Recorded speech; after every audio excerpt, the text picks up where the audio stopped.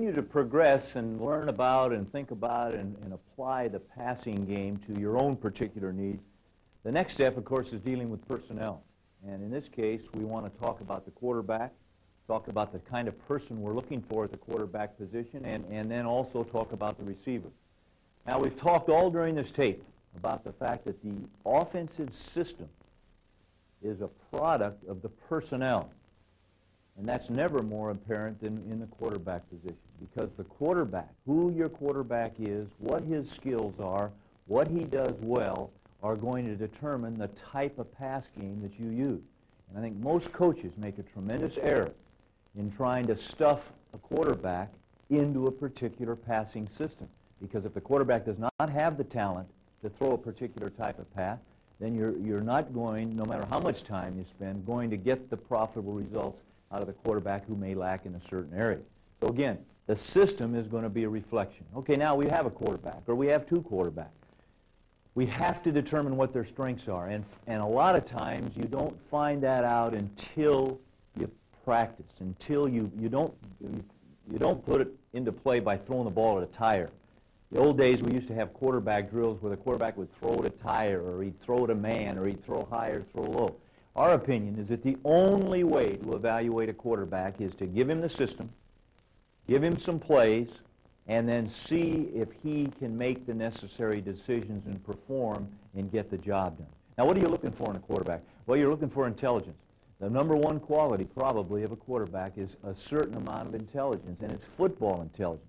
It's not necessarily the guy that's got a straight A average in the classroom. It's a young man with football intelligence.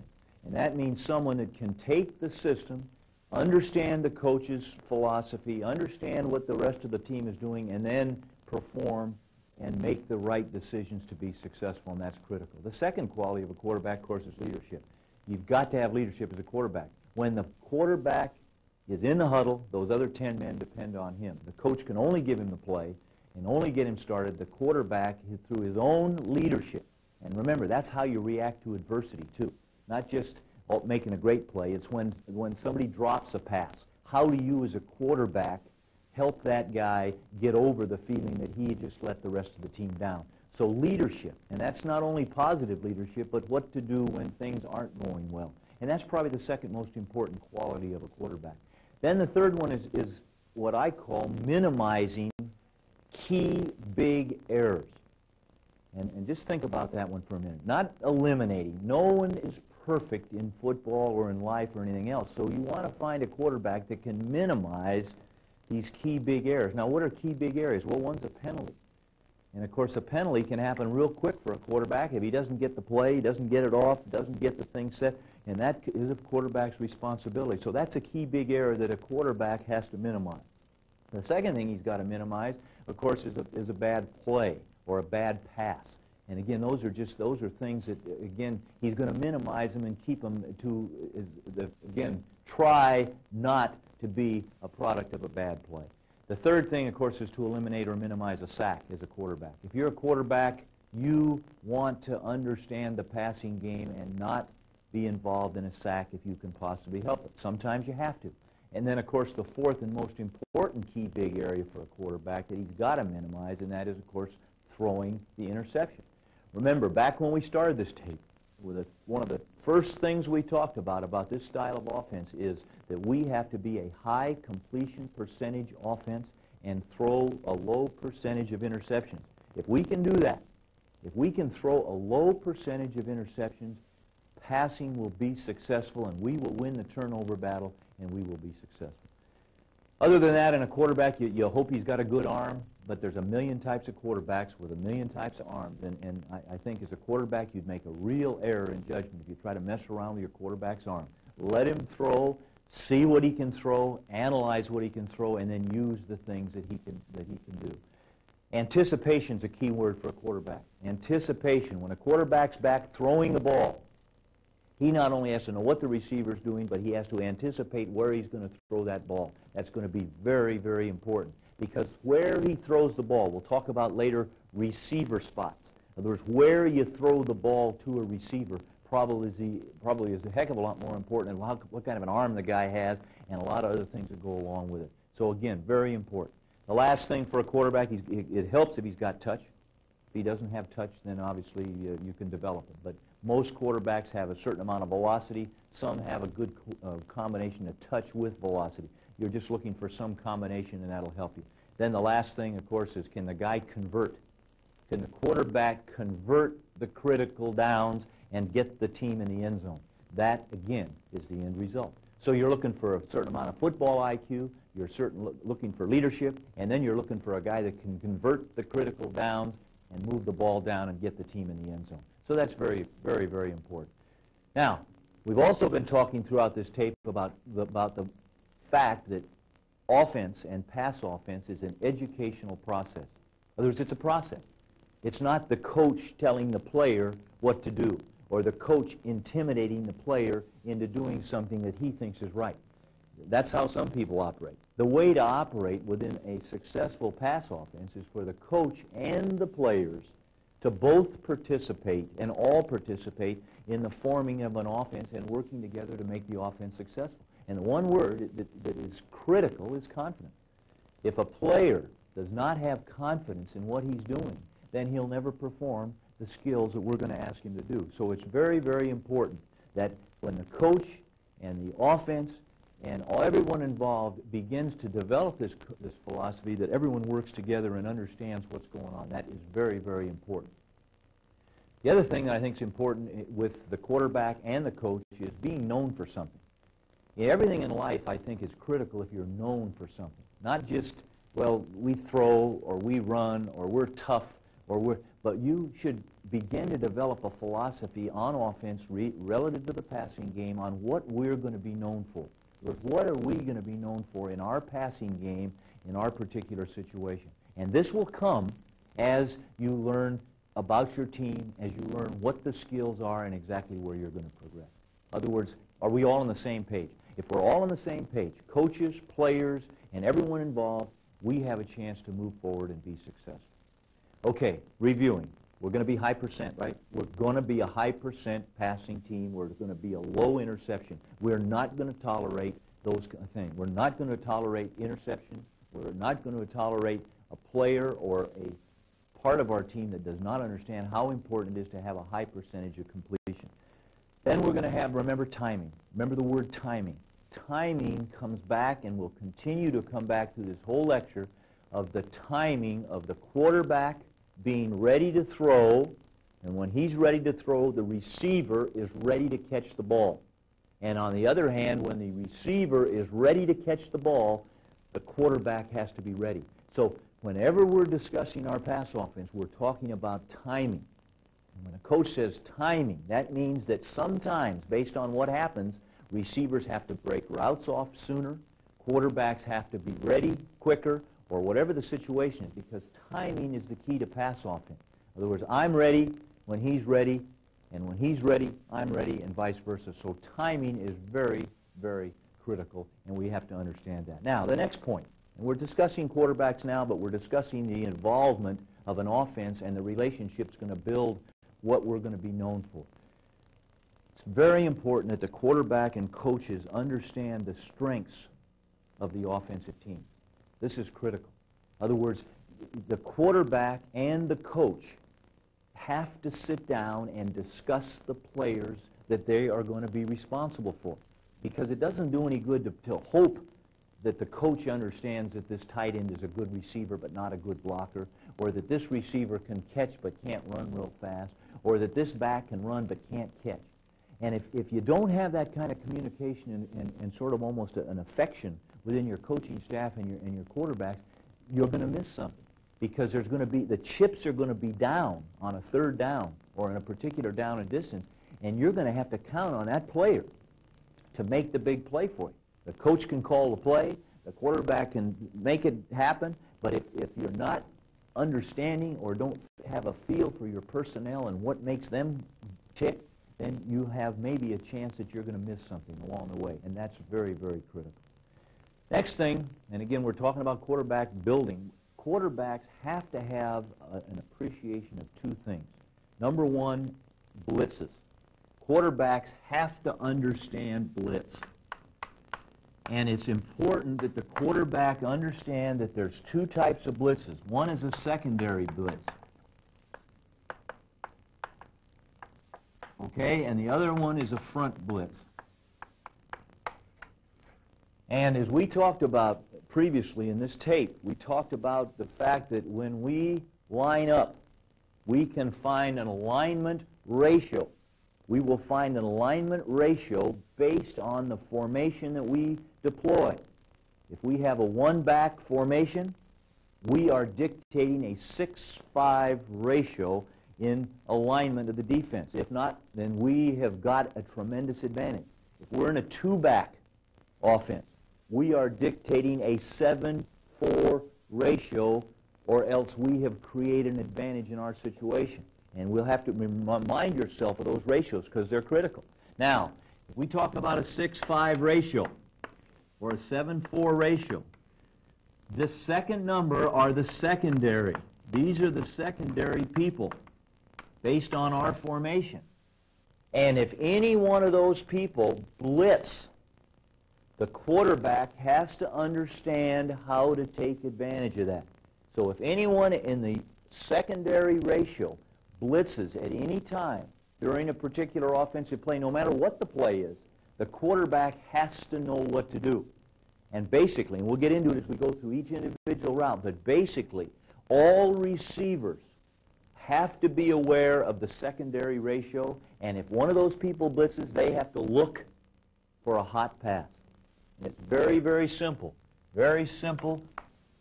If we take an offensive play here, this is a two-back attack. We were demanding a 7-4 ratio. So 7 men are going to be in here playing some sort of run defense or alignment defense. There's going to be 4 people back here responsible for the secondary. If any one of those 4 men were to blitz, any one of these 4 men were to sneak up and blitz, those receivers just have to turn and be alert for a hot pass. And again, we'll get into a heck of a lot more detail in this. But a quarterback has to understand that because, again, remember, one of his objectives is to minimize key big errors. Well, the keyest, biggest error that can possibly happen to you is a quarterback who's not knowledgeable of what can happen when a blitz takes place from a secondary defender.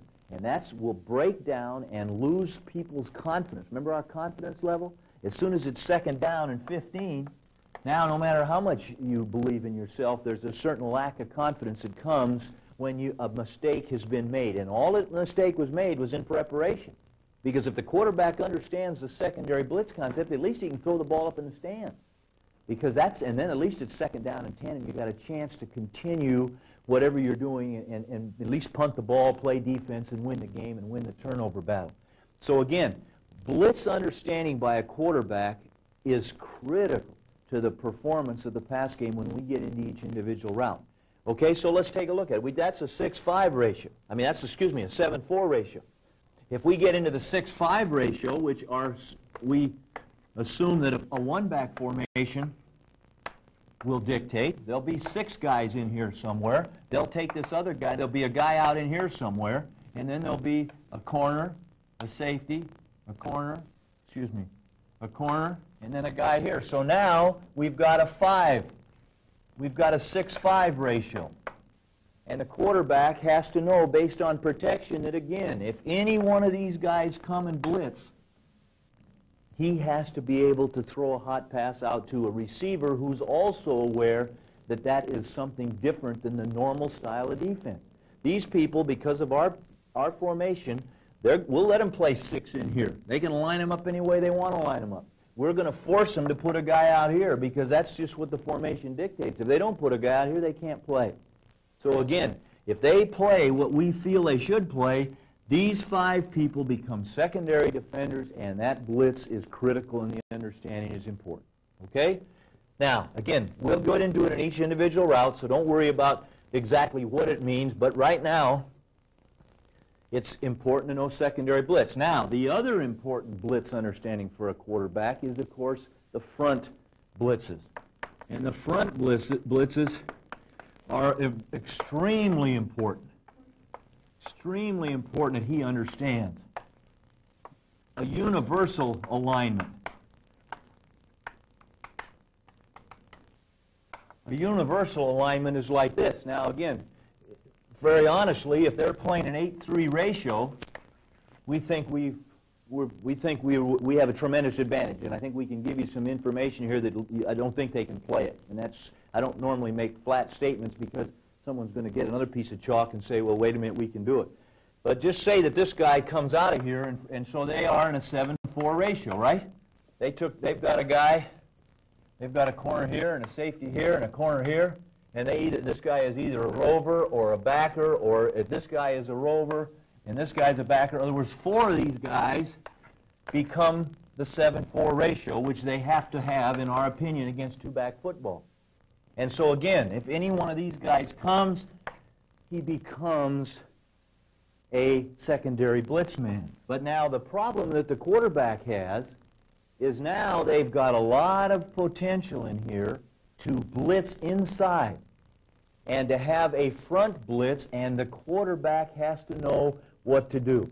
And again, we'll get into the specific protections later on, but he has to understand that any combination in here of these kind of people coming, however they decide to deploy, that the quarterback has to realize that he may have to be alert, and an alert may mean that he could hit a receiver because this guy blitzes, and he could hit him and make a big play even though the man is being blocked by somebody. So understanding that when this 7-4, when they start raising heck with you and they start, you got to have a mechanism. And the quarterback will have 2 mechanisms, either an alert inside or a specific hot. It's the same way as he does out here. In other words, obviously, if all 7 of these guys came, we've got 5 blockers, and we've got 2 backs, we got 7. We got a fighting chance here, don't we? So we've actually got them all blocked, but the great quarterback who understands the concept, he won't even wait for the hot to happen. He'll feel this guy blitz, he'll know this guy's out here, he'll know that he's got an inside route like a shallow cross or an option, and he'll just take the ball and whoop, and give it to him. And you'll be amazed at how down the line, all of a sudden this guy won't blitz anymore, because he can't afford to blitz unless they do what? Make a departure from the coverage and stick a man over here and stick men all over the place. And then, of course, you now have another advantage. You now know what the defense is going to do, and you can take advantage of it. So again, let me review that quickly, because the blitz concept is going to come through our entire lecture here. We have to know the secondary. We have to know that when any of those guys come, we have to throw a hot. We have to throw it. In other words, if it's a 4, 7-4, 6-5, any of those guys blitz, we don't have them blocked. It's that simple. And of course, if you get into an 8-3, which a lot of times happens at the high school level, an 8-3 and some of those guys come, you're going to be throwing hot a lot. Or you're going to have to design the kind of pass offense that gets away from the pressure of an 8-3 alignment. The front blitz, which we're talking about, this is where the quarterback begins to grow. He begins to mature, because he understands who's blocked, but he also knows that he can sometimes, just by knowing the game and knowing his receivers and knowing what the defense is trying to do, he can either use an alert, which is just cheating, basically, just popping that thing to a man who's ready, or if he knows that it's something that can't be blocked for whatever reason, then he has a pure hot principle to an inside man if an 8th man comes, and it'll be a combination of a secondary blitz and a front blitz. So really important concepts that a quarterback understands as he goes along. And maybe emphasize a key point, that's being known for something. I think it's important when you mention something like that to be very specific. Through the years, for instance, the Oakland Raiders were known as a deep passing football team. And I think you knew that. Whenever you played the Oakland Raiders, and now, of course, the Los Angeles Raiders, they were going to throw the ball deep. They were going to put tremendous pressure on you and put tremendous pressure on your secondary. So they were known as a deep passing, big play offensive football team. I think the Washington Redskins right now are a team that's known for a complete pass game. In other words, they have a variety of pass actions. They use a lot of formation. They complement their actions with a draw, the screen, the shovel pass, and a variety. So You can't just zero in on a particular formation or on a particular pass concept. They basically got a wide variety. Then the third very obvious example is ball control passing, known as a ball control high percentage passing team. And of course, that's been a lot of my background. That's why we keep referring to the high percentage of completions and low interception. Of course, the graphic example of that's the San Francisco 49ers. In other words, they are a ball control passing team that doesn't make a lot of mistakes and that just continues to move the ball down the field with the use of the pass and very successful. Now, we're still developing the quarterback and talking about what he has to understand. And as we go into this and as we get ready to discuss the individual routes, the quarterback has to begin to understand those routes. And remember, we've talked all during this lecture about what kind of a route, categories of passes. In other words, are they short passes, are they intermediate passes, or are they deep passes? A quarterback has to know that. He has to know the concept of the pass. If it's a short passing game, then he has to know that we're trying to put two people in one zone to make a successful play, or we're trying to put three people in two zones. And if you remember the defensive zone theory, the 6-4-3 defensive zone concept in breaking the defensive field into 6 short zones, 4 intermediate zones, and 3 deep zones, the quarterback has to have an understanding because he has to know where his receivers are going to be deployed. He also has to have an understanding if it's an intermediate pass. To me, the biggest problem in passing the football today is attacking the intermediate zones between 12 and 20 yards and being successful in that area. And that is that it's an easy area to defend. It's a tough area to throw because there's more time for people to react to the thrown ball, and it's tougher to be successful. As we get in, and we've talked about the subject before, we've talked about our horizontal zones. That horizontal zone between 12 and 20, we've got to throw in that zone. And we've also talked about the vertical seams, those vertical seams that go up through that intermediate zone. So if we create our pass offense, and as we find out what our talent can do, we've got to find people that can run routes in that horizontal zone laterally, and we've got to find people that can run vertical routes up through that 12 to 20 yard zone, and so we can throw the ball, because that's a key area. And if we can't throw those, we're going to be dinking the ball all the time, and we're going to have a lot of short passes, which are going to be very successful, but there have to be too many successful plays in succession to make yourself a 70 or 80 yard drive, and that makes it pretty darn tough. Okay, now, we're getting there. Defensive preparation is the key. Remember this. The quarterback now has to know and understand defenses. And we've got several basic coverages that we're going to talk about. I just want to show them simply so that we can make sure that we're on the same page as we discuss individual routes here. And people call them all sorts of different things, but it really doesn't make any difference what you call them. But if you have a 3 deep safety, 2 corners, and a rover, that is, and they play zone. If they play some sort of zone, cover this right, we call this cover 3. And we will be talking about cover 3 as we get into each pass route. And that'll be important that we understand. There are certain routes that will be good. The ratio here, as we talked about it, will be a 4-4-3. Remember our pass rush ratio. There'll be a linebacker here, and there'll be this, and then there'll be 4 guys up here rushing. There'll be 4 guys rushing somewhere, 4 guys in the short zones, and there'll be 3 guys in the deep zone. And that gives us our 4-4-3 pass rush ratio. That's a key coverage. The second one is cover 2, and cover 2 will have a 4-5-2 ratio. There'll be 4 guys in here in some form rushing. There'll be 5 guys here playing the short or intermediate zone, the short zone. So we'll have a 4-5-2 ratio, and we will work, that's cover 2. And we'll develop our pass game against cover 2. Now, the other coverage along with this that's becoming a universal coverage now is cover 2 man. And this is one that the quarterback has to understand, because this is the one that they get you on, because this guy locks on here, this guy locks on here, this guy locks on here, this guy locks on here, this guy locks on here, and these 2 guys just play center field. And it is virtually, I mean, depending on the kind of routes you do, it's hard to throw routes under here that are oriented towards zone because the guy's playing man. And it's hard to throw the ball in here when a guy's got man and he's got a guy backed up behind him to protect him. So it's really important. So we will, in all of our routes now that we develop along the way, we will try to show you how to run them against cover 2 man as well as cover 3 and as well as cover 2. The last coverage that we see and we want to make sure that we understand as quarterbacks and coaches, of course, is just pure man coverage. Pure man coverage. It's a little harder to see in 2-back football, but we have to try to find it. And that's where the safety comes over here and locks up on this guy. The corner comes over here and locks up on this guy. This corner comes over and locks up here. Now, there's 2 types of what we call cover 1, but we're going to just discuss the main one, which is just pure cover 1, where the free safety comes up and locks up on him.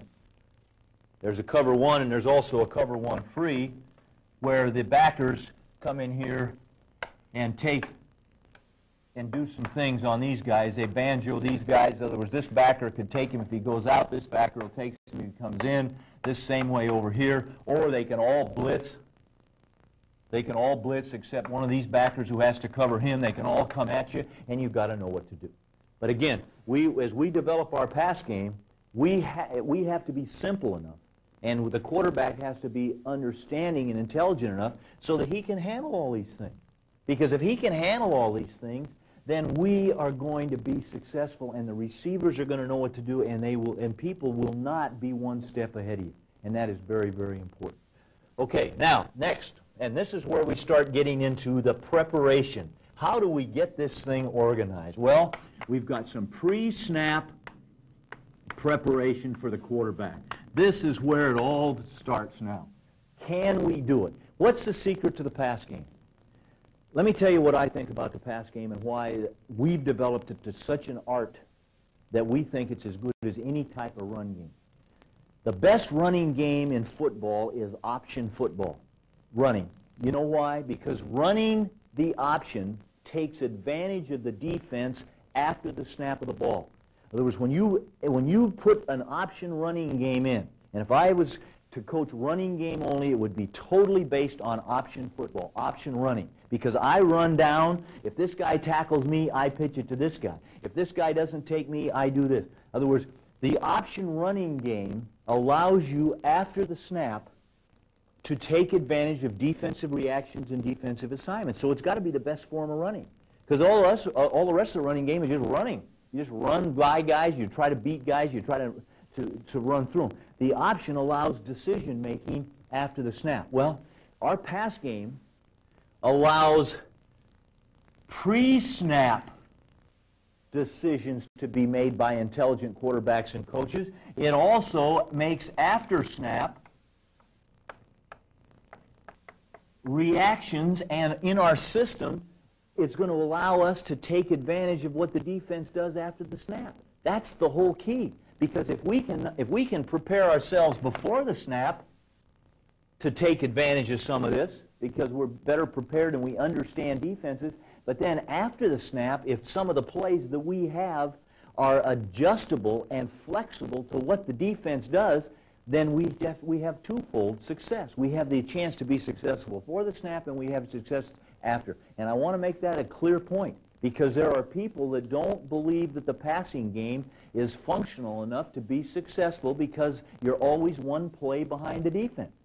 You know, we ran it in and they took it away. Now we ran it out, they took it away. Whoop, we ran deep, they were deep. We ran here, they were here. And if you don't have the understanding of the pass game and develop it from the ground up with a quarterback and the coaches, you'll never be able to get the success that you need. So this is why you better hang on, because I'll tell you, if you can understand the pre-snap and after-snap preparation between the quarterback and the coaches and get prepared, you'll have a chance to be successful. Okay, what do we got pre-snap? Okay, pre-snap, first of all, we believe this. The quarterback should have the play signaled to him by the coach. We believe that. In other words, the quarterback should be out there. He's his own man. He should have a very subtle way of finding the signal from the coach. Not looking over here for a half hour while they're standing, but he just walks up to the side of the huddle and he looks over. The coach gives him a real quick signal. And that is the play. And that is a signal, and it should be as simple a signal as possible so that the quarterback has to make as many decisions after he gets the signal as the coach can allow him to do. In other words, the coach just says sprint. That's it. Now, the quarterback has to know what hash he's on. He has to know what formation he's in. And he has to go in there and tell those other 10 guys what in the heck to do. And, of course, if the coach wants a specific formation, then he sends the formation in. Don't get me wrong. But this puts the... See, people are critical of coaches calling plays. But I'm not... That, to me, takes the pressure off the player. The player can get up, shake the cobwebs out, and he can, like I say, look over there and the coach can give him the shot. And then he is accountable, as I said, to deploy the formation in such a way so that that play can be successful. Okay, now, what other ways can we help this quarterback to take charge? Well, we could have a no-huddle, right? We could have a no-huddle. Why not? This puts more, again, remember what we're trying to do now. We're trying to get this quarterback and reinforce his leadership and make him accountable and more understanding of what the heck's going on. That guy, we could have some no-huddle play. And then he just goes up, no huddle right, and now he's got to come up under there. And what is he beginning to do now? He's beginning to do the things that we've talked about. He's beginning to look at the alignment keys. He's beginning to look at alignment ratios. He's beginning to analyze what the defense is trying to do pre-snap, and it puts him in a more commanding role. And that is important because, again, the quarterback is the guy that's got to get the job done. Now, a third mechanism for the quarterback and coach to effectively get started would be the use of what we call a check with me. Now, a check with me is just exactly what it says. The quarterback goes into a huddle, gives 2 plays,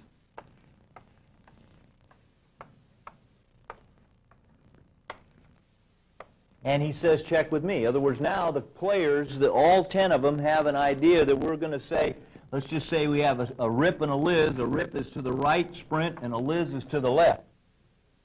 Okay, and the quarterback goes into the huddle and says, Rip and Liz, check with me.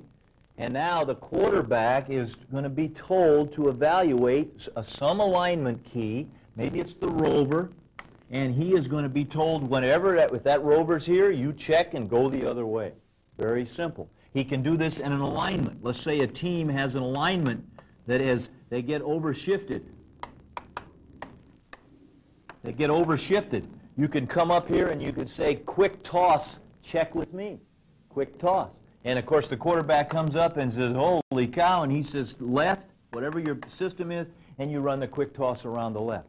So, again, this is another method of putting the quarterback in charge of the game, but not having the initial pressure of the play selection based on down and distance and situation, all the things we've talked about. Okay, now the next area is, of course, automatic. You have to have an automatic system. You have to. And it can be simple because, again, remember what we're developing the chance for the quarterback to be prepared or to take advantage of the defense even before the ball is snapped. So now a simple automatic system, and there's many of them that could be used, where you have a live color. In other words, a live color is a very good system. In other words, the live color this week is blue. So the quarterback comes up and no matter what your cadence is, says blue. Everyone now is alert to the fact that that play will be changed. And again, it just gives the quarterback a chance to get out of a bad play into a good play and again perform all the objectives of a quarterback. High percentage, low interception, eliminate the bad play. All the things that a quarterback wants to be known for are going to be helped within this area. Okay, now the last thing pre-snap, and this is related as we get to the pass game, is the quarterback's ability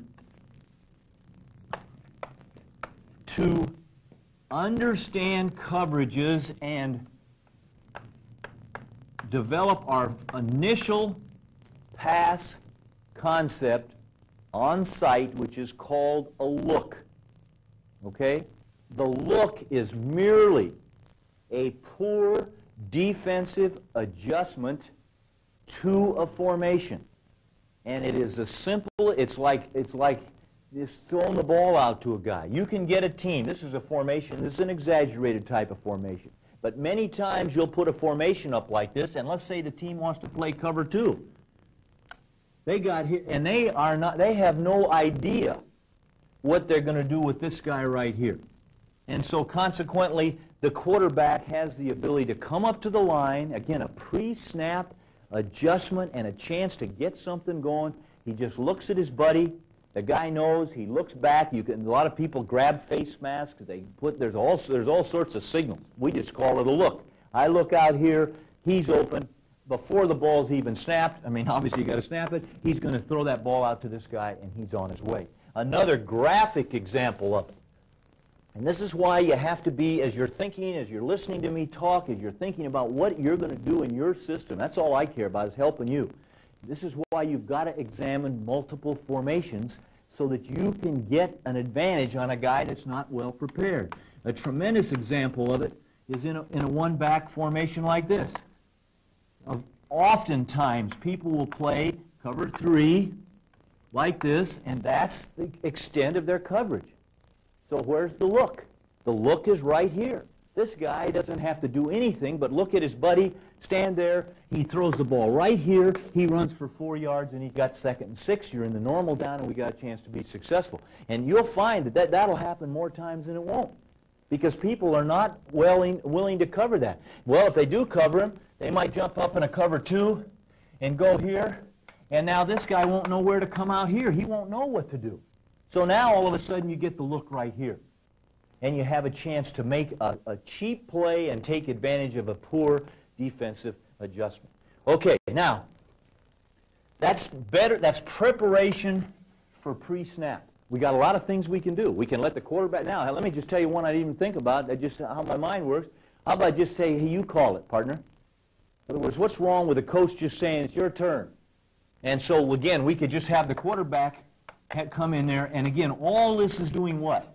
It's developing understanding, it's developing confidence with your quarterback, and it's giving him a chance to control the game as it starts, okay? Again, super, I think, because of the fact that a good share of the time, you will have already taken advantage of the alignment key, which we discussed, right? And you'll have already taken already taken advantage of the alignment ratio because of your knowledge of exactly what is going on when you get to the line of scrimmage. And then when you begin to take the snap, and you've already evaluated these things and looked here, when you take the snap, now you're going to be better prepared to execute. Okay, now let's take a look at after the snap. And hopefully now, if all these other things are in sync, if the quarterback has profited from his pre-snap preparation, his evaluation, maybe changing the play, the check with me, and automatic. Now once the ball is snapped, he has to have faith that the system's going to take over.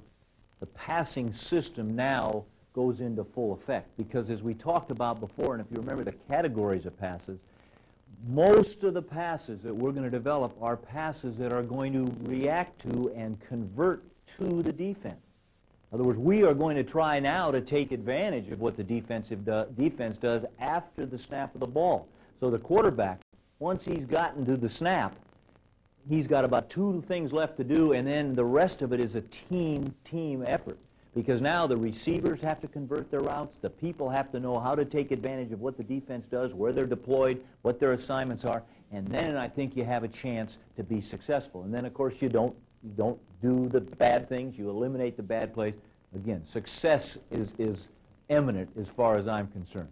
Okay, what does the quarterback do on the snap? Well, now remember, what's his first thing? He better know what to do against blitz. That's his number one thing. If he hasn't changed it, once he's stuck with a play, once he's going with what he has, he now has to have confidence that the only thing he has to worry about is execution except for the blitz. And remember our blitz concept. If one of those secondary comes, once he knows what the ratios are, once he knows what the alignment is, if one of those secondary people comes, he has to throw his hot receiver out there. Okay? If the inside 7, inside 8, inside 6, whatever he determines or whatever the coach determines is the front. If they blitz, stunt, cause some sort of action in there, the quarterback has to know what to do. He either has to throw an alert, as we talked about, an alert to somebody who would be available because he understands what the defense is trying to do, or he throws a pure hot because he's just so outnumbered. We're only protecting 3 men on one side, they bring 4. We're protecting 4 on this side, they bring 5. I mean, there are all sorts of alignments that don't fit into little categories. So the quarterback on the snap of the ball has to know what to do with blitz. And again, because if hopefully he knows what to do with blitz because he reads it before the snap.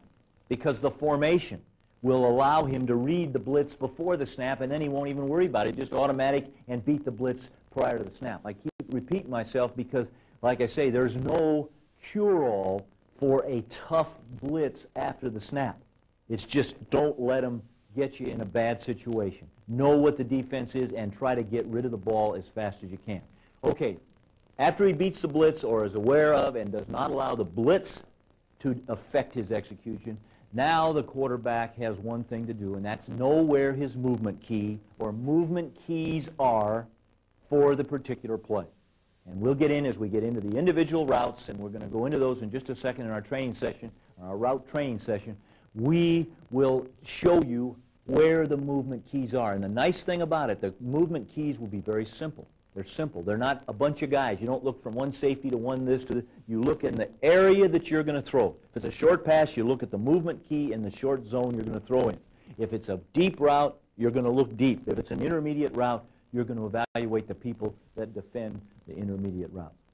Okay, now, I want to move from quarterbacks just into receivers generally, and then we'll go into our route training session. But receivers generally, what are we looking for? Well, basically, there's 2 types of receiver routes.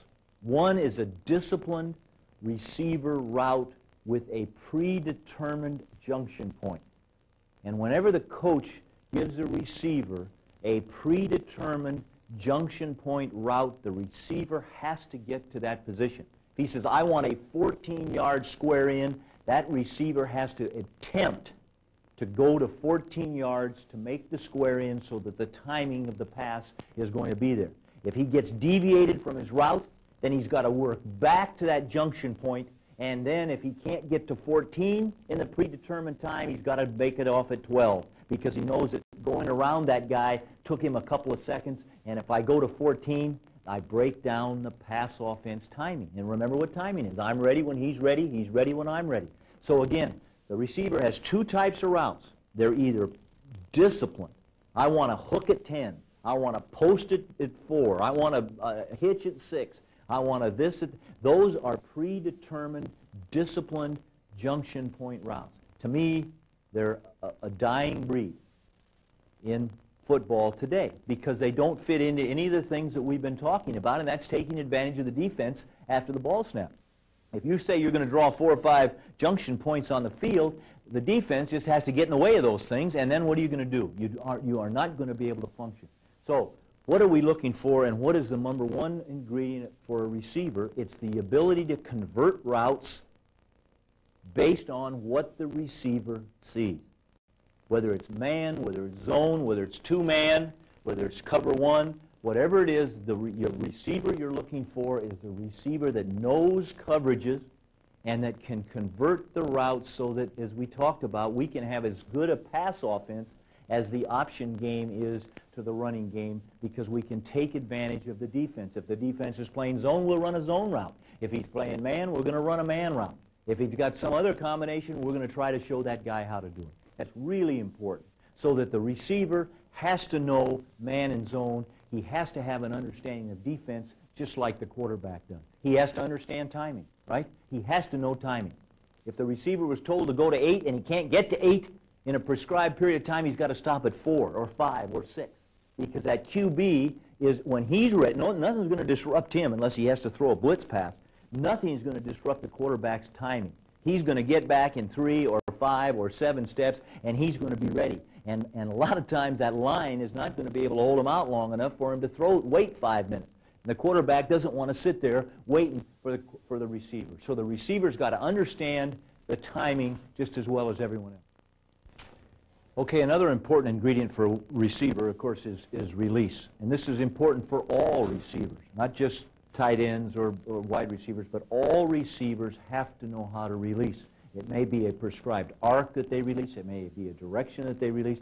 And along with the release, they have to know the stem. They have to know the approach to their particular route. And I think sometimes receivers forget that, and they think that, well, I just run a route. Well, you have to run a route smartly so that you can determine man or zone, because the whole key to this thing is going to be to convert your route so that we can be successful after the snap with our pass offense.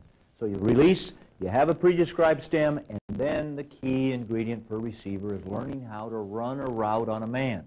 And you run a route on a man in both zone and man.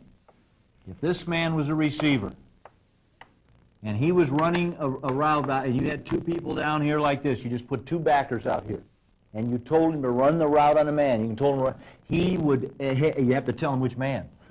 He runs the route at this man.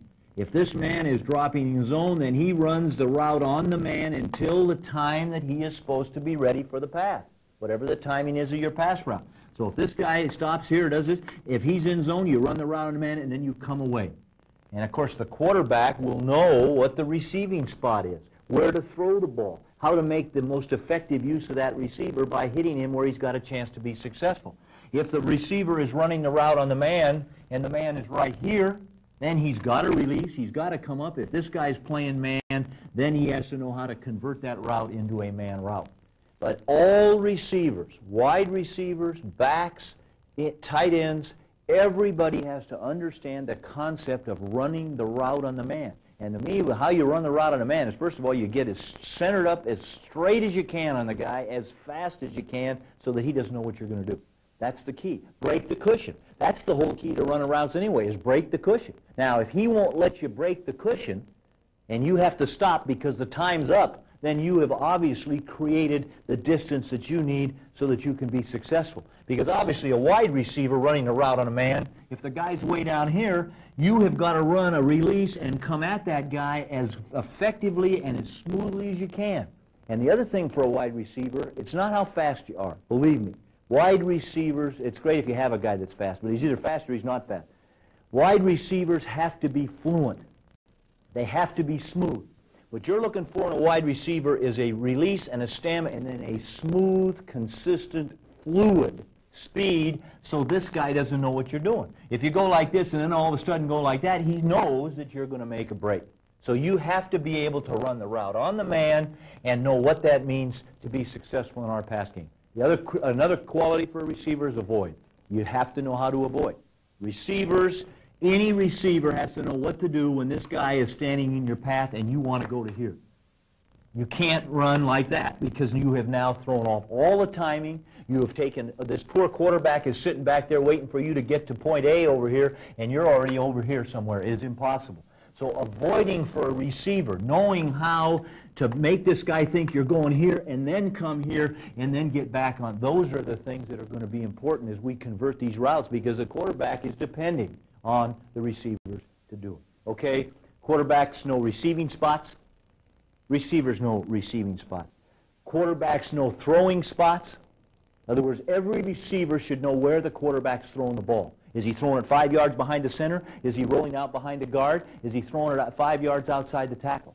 Those are throwing spots, and you'd be amazed at how many receivers have no clue where the throwing spot's going to be, and then let alone where the reception or receiving spot should be for a particular receiver. All critical things.